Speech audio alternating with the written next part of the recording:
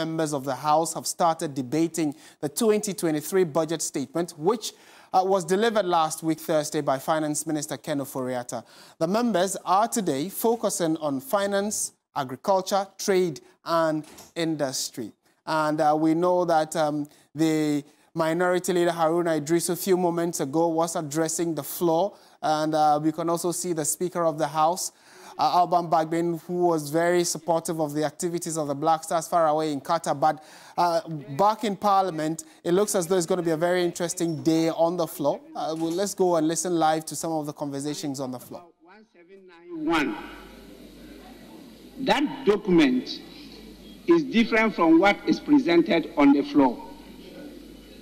That document is referred to, which is prepared and laid before Parliament, is different from what they present to us on the floor.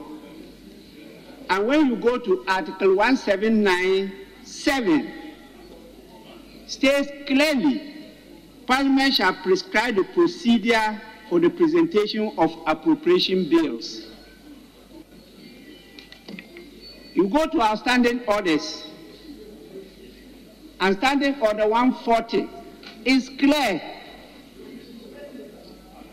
The budget shall be presented to the House by the minister responsible for finance.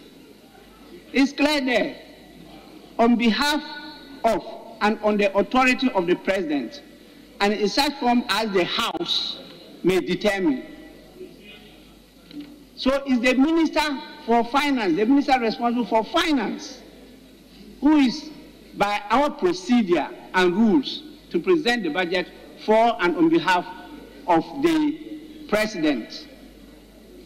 That is what is guiding us, and that is why when the minister could not present the budget, I think, is it last year? Yes. My very good friend, the Majority Leader himself, had to seek our permission to present it for and on behalf of the Minister of Finance. So it is not just the Constitution, but our standing orders are very clear as to who should present the budget before the House.